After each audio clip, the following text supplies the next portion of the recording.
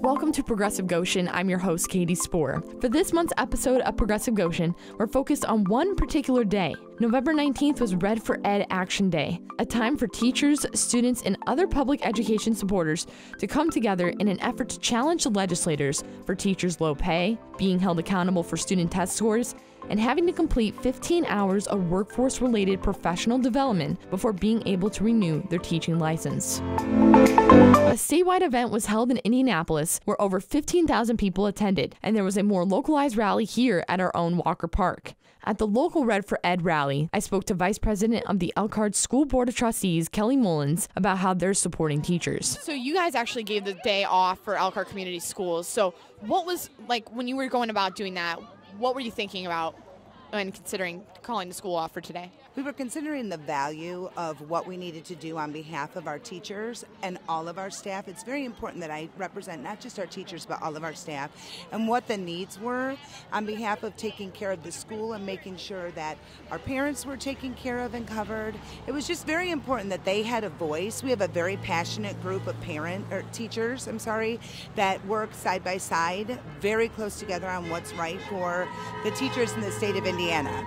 So the consideration was there. The administrators and the superintendent worked very closely with the teachers and the school to make sure that everything that was in place needed to be for this day to happen. So the superintendent and the administrators of Elkhart Community Schools made sure that when they were working side by side with their teachers, that they had everything in place for what was safe and right for our teachers and all of our students for this day to happen. This local event in Elkhart, there's a great turnout. How does that make you feel about the support? It is amazing. Not only is it a turnout of our administrators and our teachers, it's also a turnout of all of our students. It's incredible to see all of these kids on their day off standing out here, and they're excited and happy to be supporting their teachers. Something that we forget about is not just do they educate, but on a daily basis, both of you think about how important teachers were to you, on the way they mentored you, and they guided you to become the young adults that you are. It's important to see our students out there realizing the value of not just what our teachers do on a day-to-day basis, but what they do for our students forever. That's something that we forget about. We talk about test scores and we talk about the need for education inside the classroom, and there's a lot of people that are against the teachers and against this day. But when you really break it down and you think about the importance and the value of our teachers and all of our staff and what they do for our future, it makes it pretty simple that this day is amazing. November 19th is an amazing day for our teachers to stand out on behalf of what's right. Goshen's teachers, students, and other public education supporters were present not only at the local rally, but also the statewide event in Indianapolis. Fifth grade teacher from Prairie View Elementary, Amy Fisher, caught up with me after returning from the Indianapolis Red for Ed rally. So Amy, what caused you to attend the rally? I've just been noticing in the past few years that we've just had more and more unfilled positions in our schools. It's just harder and harder to find people who want to teach. And also it's harder and harder to secure a guest teacher for when we need to have professional development or, when you're sick or whatever. Amy, you have children yourself, so has this also been happening in your child's classroom? In what way? My son Lincoln, who is now in 8th grade, when he enrolled as a 6th grader at middle school, he's experienced that revolving door teacher problem in all of his core subject areas. Like, for instance, in 6th grade it was German, and it's been math, and it's been science, and now this year it's language arts. And so I'm kind of frustrated at myself because I didn't get involved earlier, but this event wasn't planned earlier, and so it was, and so I took the opportunity, and I'm glad I did that. When you were thinking about going to this rally, what really made you want to go? I especially think about my colleagues who have only taught for 10 years or less. They come to school every day doing the same job as I do, putting in the same amount of time, but they take home at least a third, if not a half less of what I do, because they are stuck at this rate of pay that will not increase. Whereas when I came into education, I signed a contract that gave me this ability to have my pay increased based on the number of years. Well, that step system doesn't exist, and so these young teachers are kind of stuck. Amy, can you talk more about the effects of ILearn on teachers and students? What that means is that we wouldn't be in trouble for our test scores this year because of the test change. But even bigger for me, I wish that point would say, when will the test makers be held accountable for a test that has cost us millions of dollars, and that's being conservative, and not hold the students and teachers accountable for the test that isn't effective, that wasn't created by us but was created for us, and then we are held accountable for. This is Progressive Goshen on 91.1 The Globe. Right now, my guest is Amy Fisher. And Amy, can you tell me more about the professional growth points, also known as PGP requirements? At this point, if that isn't repealed, I would have to spend 15 of my 90 hours of recertification time focused on something completely other than the field of education, which I cannot understand how that would make me be a better teacher if it doesn't have anything to do with teaching. So I'm hoping that somehow somebody can change that after hearing our pleas.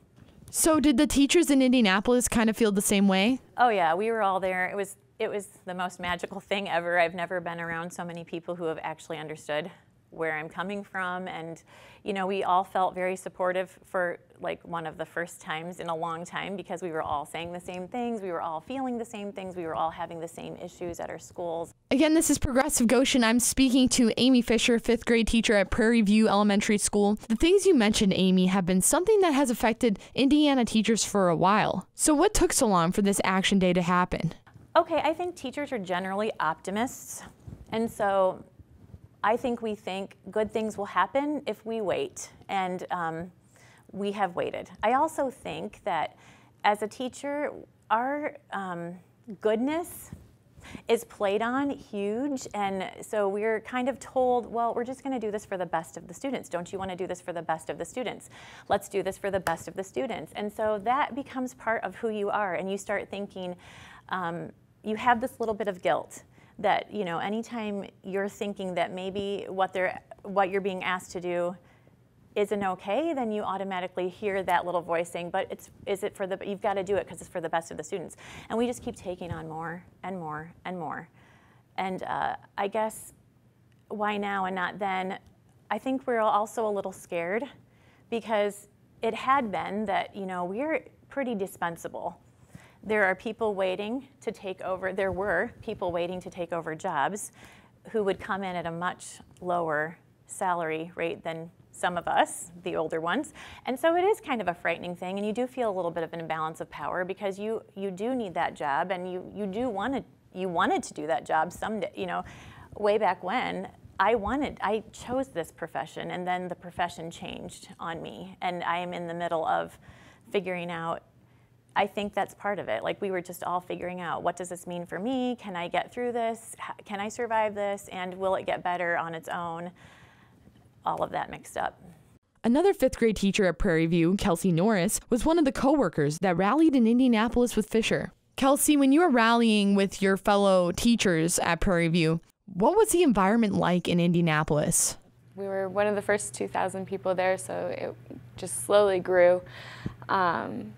When we were in the crowd, it didn't feel as big as it was. We actually left to go and get more coffee, and when you could hear the people chanting together, it just sounded so much bigger when you were out of it than when you were standing in it. It was really cool.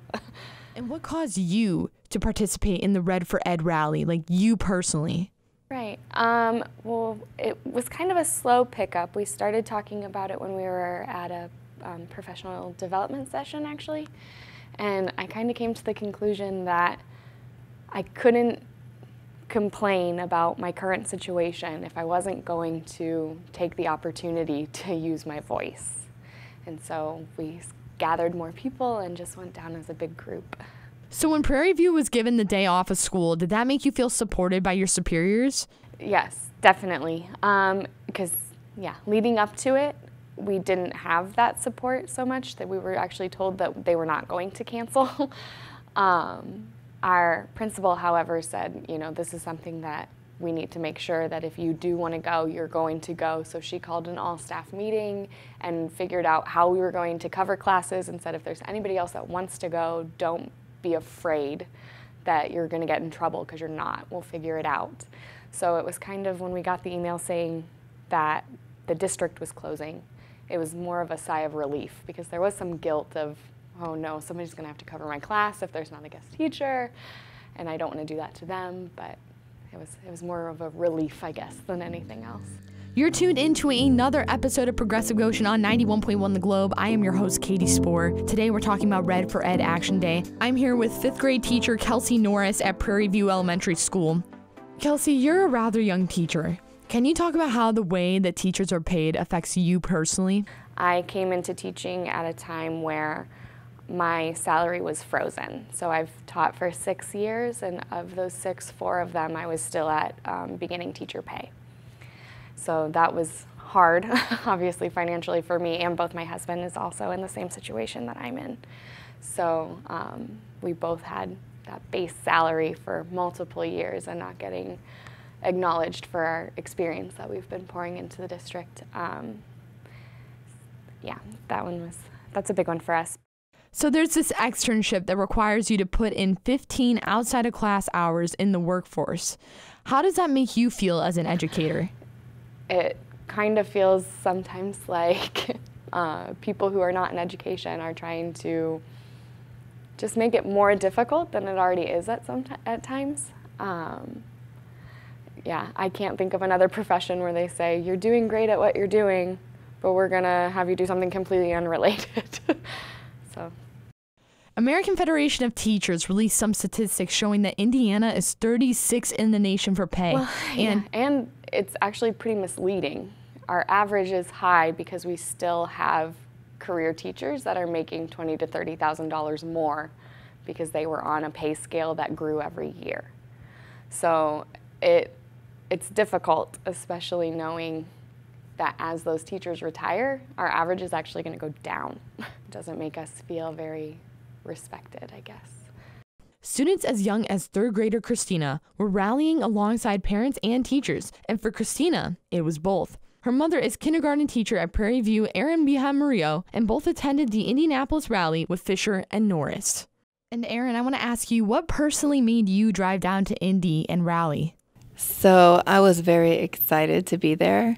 I feel like it's been years coming, and so it just was, it was so encouraging to see so many thousands of people on the same page about something, and reading people's signs. I'm excited about, or not really excited about change relating to similar issues.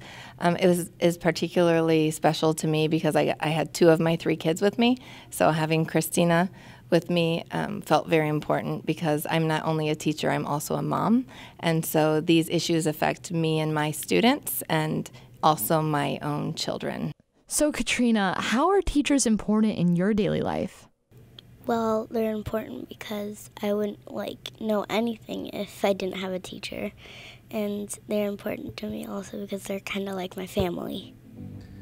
Again, you're tuned into Progressive Goshen on 91.1 The Globe. I'm your host, Katie Spoor. Right now, I'm sitting with kindergarten teacher at Prairie View, Erin Murillo, and her young daughter, a 3rd grader named Katrina. Katrina, you're in 3rd grade right now, so I want to ask you, as a student who has completed all this testing, how does that make you feel? I kind of feel nervous because there's test after test after test, and I keep feeling like I'm pressured because I have to do all those tests, and then I feel like I have to do everything right. So Erin, I want to turn the question to you now. How about you as a teacher to be going through the struggles of low pay, ILearn test scores? There's so many layers to that question. For the most immediate, I guess I would say I'm very much mourning the state of kindergarten these days because there's so much research that backs up what we all see in front of us with children. Children love to play, but children actually need to play, and they actually learn so much through play. And with the way things have changed with education, we spend so much time testing the kids. And so we don't get to spend a lot of time teaching, much less playing. So even beyond the standardized testing, just getting back to a more developmentally appropriate way of learning through play and guiding kids through play, and thinking of how it almost feels like malpractice, I would say. It's kind of sounds like an exaggeration, but to know what you know once you get educated and read the research about how young people learn, how young children learn, and then you're not really able to teach that way. It's this terrible feeling inside to go to work every day and feeling like, do I do what I'm supposed to do, or do I do what I'm supposed to do? Like, do I do what's right by the kids? Do I do what the legislators are telling me to do? Or do I find that middle ground? And where is that middle ground? And it's just such a complicated issue that wouldn't have to be that complicated, because, like I said, the research is out there that explains how kids learn best. And if the lawmakers would ask teachers for their input, or ask researchers, or both, we could solve these problems together much more easily. I think every teacher will tell you that we didn't go into this profession expecting to make as much money as many other professions do, but the lack of respect for teaching as a profession, I mean, the income is just one of the ways that it's apparent.